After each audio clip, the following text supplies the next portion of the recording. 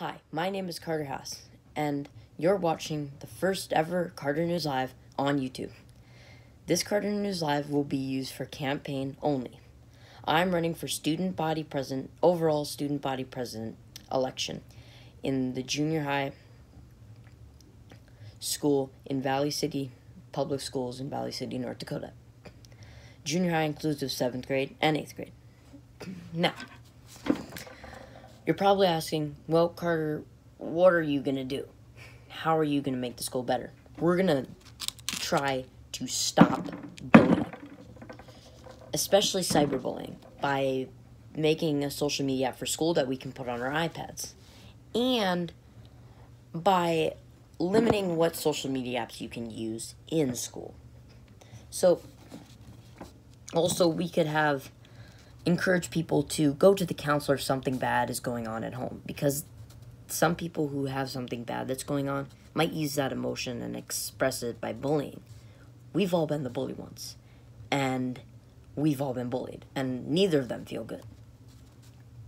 Now, that's how I plan to stop bullying. Maybe not stop it, but slow it down. Now, fundraising. That's my other plan. We will fundraise for academics, and we will fundraise for athletic activities. And I have 2 fundraisers that we could do. A field day fundraiser, which is being worked on right now, and a fundraiser like a bake sale. Start off small and then get big.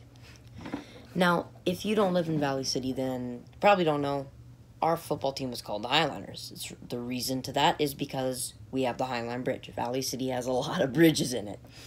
And we support our team so much. We love wearing Highliner pants, shirts, and masks. It's just what we like to do.